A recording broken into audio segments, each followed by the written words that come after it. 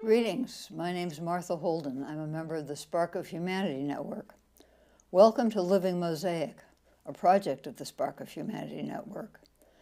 The Spark of Humanity Network is based on the premise that there's a spark of humanity in each one of us humans. Maybe you feel there's one in your dog or your cat too, so we don't get there yet. And the Living Mosaic concept has grown out of our work with the Spark of Humanity. This world is in a painful, difficult mess, and it's easy for people to want to deny that, hide from it, go into despair, not do anything, all sorts of dramatic postures that we're familiar with and some of us have indulged in. But our belief, our conviction, is that there is a solution. And the solution we're envisioning as a living mosaic. It could be a quilt, but we're doing mosaic. A living, breathing, living mosaic in which we each have a unique and essential role. So this program, this series, is an effort to explore this concept and to support you in becoming willing and interested in primarily, actually, we've discovered letting go of those habits and thoughts and practices that get in the way of your being drawn into your place within the mosaic, which is the only place you're going to be comfortable because it's where you're needed and where you have a purpose and where you belong. So we are exploring that and offering support, and so far this is what there is. We've got a website, which somebody will flash on the screen for you, and here we go. So today the topic is ask.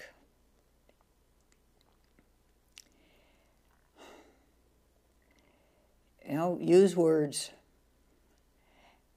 Ask. Now, I'm going to start at the far end, at what I have in the past considered to be a no-no, because for a number of years I continued supporting a young woman, and she was very young when we first met, and she was always asking, why? Why is this happening to me? Why did this happen to me? Why is he doing that? Why? And I said, don't ask why, because I was quite fed up with her saying, why? Why am I like this? Why are they like that? Why did they do that? I don't ask why. Now I see there's some blessings in asking why. There's a reason not to. That is because it uses energy that some of us as we age need to be conserving our energy and focusing it in constructive, positive directions, one of which is to be claiming our spark of humanity and moving closer to our role in the mosaic. So it uses energy which is some of us don't have much of. Thinking about this past week, I've realized there is an upside to asking why if you continue on with that and the frustration and the challenge and the fact that you can't know and the fact that you're just really spinning yourself a hole that goes deeper and deeper and deeper and gets more and more painful and frustrating. And hopefully that can get painful and frustrating enough so you sort of flip your switch and say, oh, how can I be part of the solution in this situation?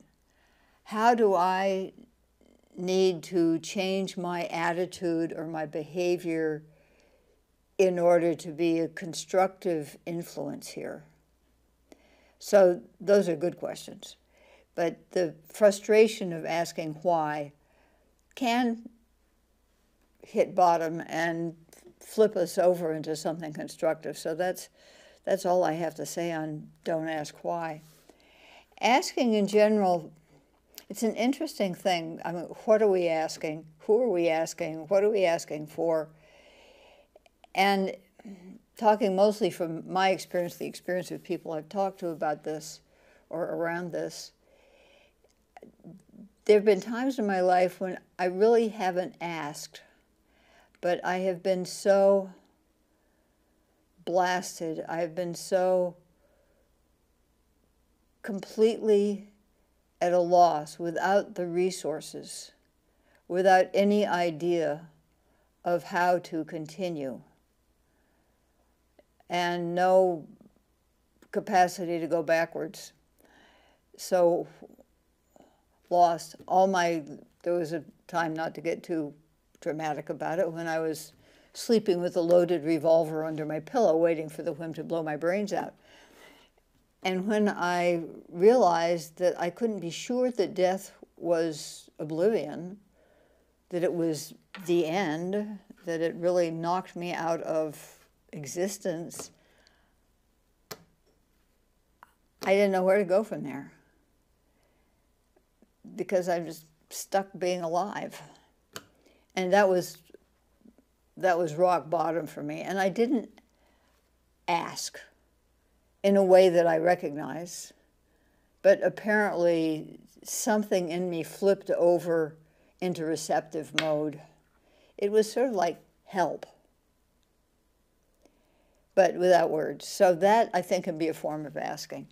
My friend who used to torment me by asking why now has a son who's, I don't know, 6 or 8, and he wanted a, I think, as I envision it, one of those computer-controlled game things that, you know, you have a battery probably in this, you know, tank or truck or whatever you have, and you have a thing that you twiggle things, and it, you know, whatever has the battery in it goes buzzing around.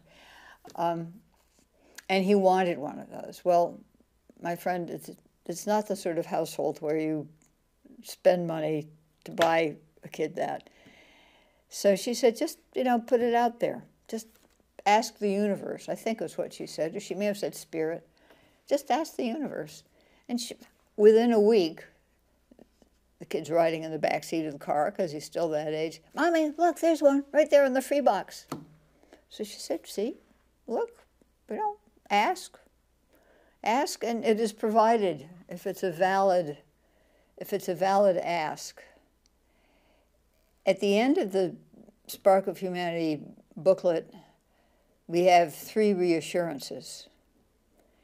And the first is that in everyone there is a spark of humanity.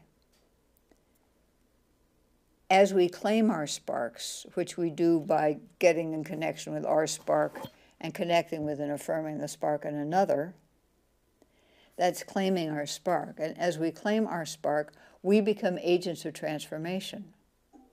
Because it seems that our connecting with the other person or persons' spark or sparks strengthens their spark. It also strengthens our spark, which is another story. And it strengthens their spark, and that seems to be something that erodes their defenses and helps them begin to see how their thinking has been distorted or deranged or negative, or was getting in the way of their finding their place in the mosaic, getting in the way of their being the solution. That's the first reassurance. The second one is, as agents of transformation, which we are, when we're doing the spark practice, we are transforming the people whose sparks we are connecting with. As agents of transformation, all the resources we need are available to us. So that means really we don't need to ask with gritted teeth. We don't need to ask all that hard, all with focus, yes, and a clear sense of our need. Even actually, I usually don't know what I need, but I know when I need something. And so just to focus on that, if I do need it, if it's, a few days off, if it's a walk in the sunshine, if it's a meet up with a friend, that comes. And then the third reassurance is it works best if we are willing to be transformed, which is we can ask for willingness too. So asking even if we're not using words, even if our asking is just sort of a bleat or just an open willingness, draws to us what we need, whether it's comfortable and whether we like it or not. It draws to us what we need. What we need in order to be drawn toward our place in the mosaic, our role in the mosaic. So, I've got lots of time left here. So I am going to shut up, be quiet, and see if you have any questions or comments. And if you're not on the screen, you can just sort of beam them through to me from whatever time and space you happen to be experiencing while you're listening to this or watching this.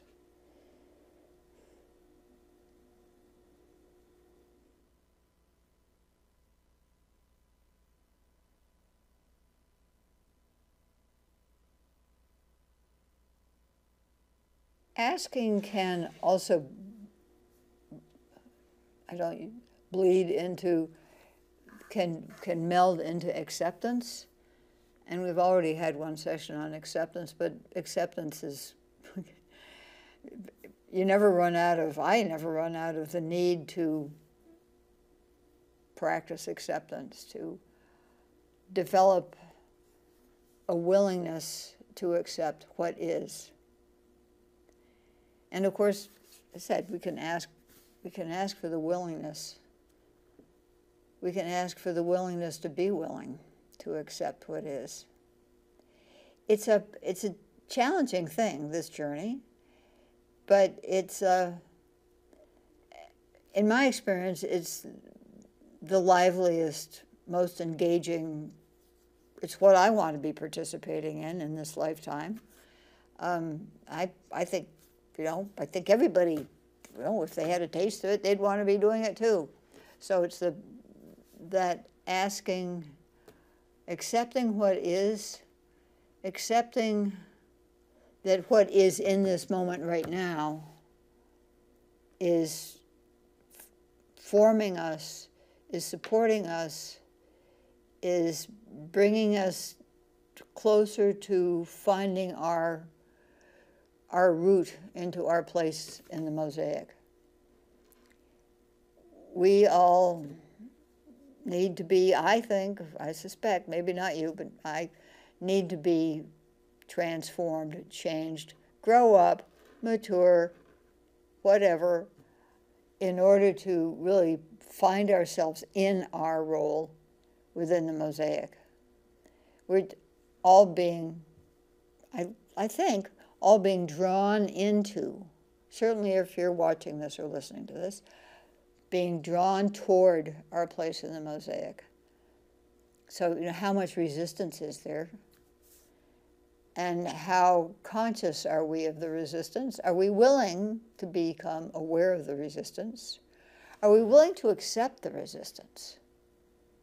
Can we ask for help in accepting the resistance and acknowledging it? And because the resistance is all part of the game. It's all part of the person we meet on the street or in the subway might be just in a place where it's like a jeweler's wheel. You put all the rough rocks in a jeweler's wheel and you spin it around, probably using electricity most of the time these days, but spin it around, the rocks bounce against each other and they knock off the rough edges. And your resistance may be what's needed to knock off a rough edge of somebody else, and eventually you'll become less resistant. And particularly once you get it, that it's really more comfortable. Long run, it's more comfortable to be willing to be drawn into your place in the mosaic, to be willing to give up whatever is intruding in that process and what is that in you which is balking against the change. So asking for acceptance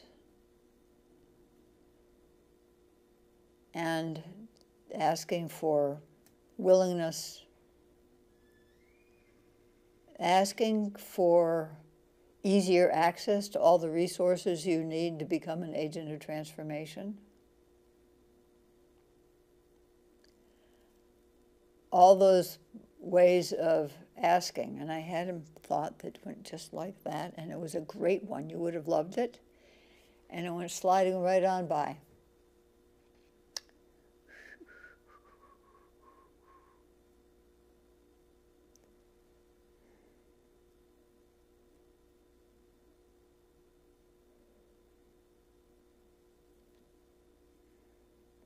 Wanting helps. That's can be a form of asking. Being willing to let our concept of what we need be modified, to let it become focused. Because when we get deeply enough into this work, we realize that, you know, as one of my friends, this is the only game in town. This is where we want to be in our place in the mosaic. So to ask to let go of everything else. One of the tools which we're offering, and I say this often because it bears repetition, the tool which we of the Spark of Humanity are offering to help this process is the Spark Practice, which we'll be having a series about maybe next year. But to be claiming our sparks as we are focusing, doing the work to transform them, because they need to be transformed, and we know that, we're very clear on that, that also inevitably is transforming us subtly. Subtly, not noticeably, but subtly, and over time, markedly, it's transforming us. And so through that work, we are unaware, probably, jettisoning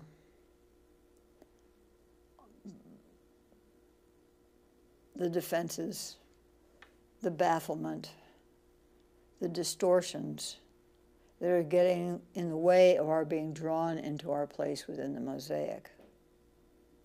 So the spark work, the spark practice fits right in with the living mosaic concept and suggestions.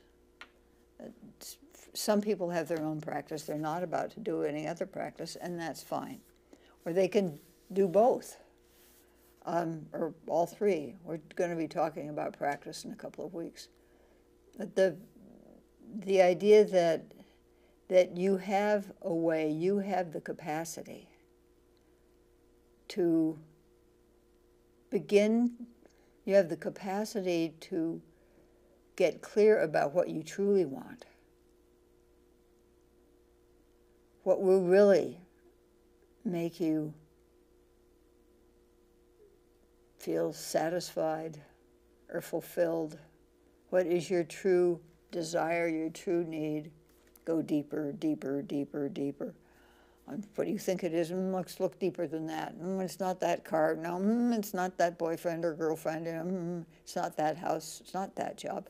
Deeper, deeper, deeper. You can do that. You can ask to do that. You can ask for the support and the insight you need in order to do that honestly and clearly. And to get in touch with what I believe we each have, that hunger to be who we truly are.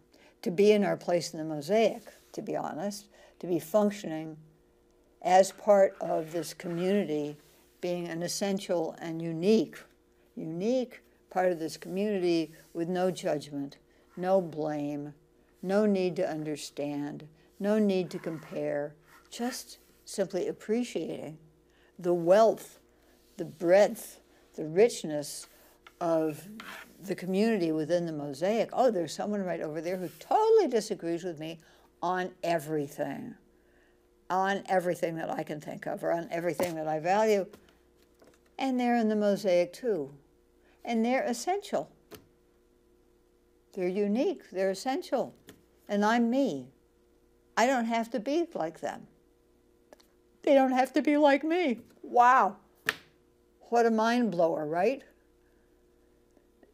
So getting to that place, being willing to go to that place, asking for the help we need in order to develop the spark practice as a habit, so that when we encounter someone, we immediately, through our spark, connect with their spark of humanity. And that we're drawing up the resources we need in order to do that, even with difficult people. We can ask for that. We can ask for the concept, the perspective of the living mosaic as a living mosaic. Therefore, it wants to live. Therefore, it's sort of drawing us in, because it needs us in order to be fully the solution. We can ask for that. And it doesn't, just like my young friend's child, it does not require specific words. We don't need to have any vision or idea about what we're asking or what we're asking in terms of who are we asking of, what are we asking of, what's the, we don't need to go there. We can ask the mosaic. We can just ask whatever we feel like asking. Just put it out there. Make it big. Don't let it be small. Just, I want to find my place in the living mosaic. I want to be well nested in my role in the living mosaic. I'm asking to find my role and to be in it fully, so that I am knowing myself as being part of the solution. With all the horror that is going on in this world and in this country, and given the environmental devastation in my neighborhood here too, with all that, my favorite response, I ask to be part of the solution, because that gives me a constructive place of engagement. So I can feel, okay, I don't need to be blown overboard by all the horrors. I don't get a newspaper, but I go into the drugstore to get something, and there are the newspapers there, and I look at the headlines. I say, help me be part of the solution. It doesn't make any difference how tiny it is, how apparently inconsequential it is. We each have the capacity to be part of the solution. And we can ask for that. We can ask to be part of the solution, how we find our place as part of the solution. So thank you for joining us. And thank you, as always, to Orca Media for hosting us, and for everyone who's part of this Spark of Humanity network and the community that sustains this enterprise and keeps us going. And may you know what to ask for, and be willing to ask with your whole heart and gut and brain.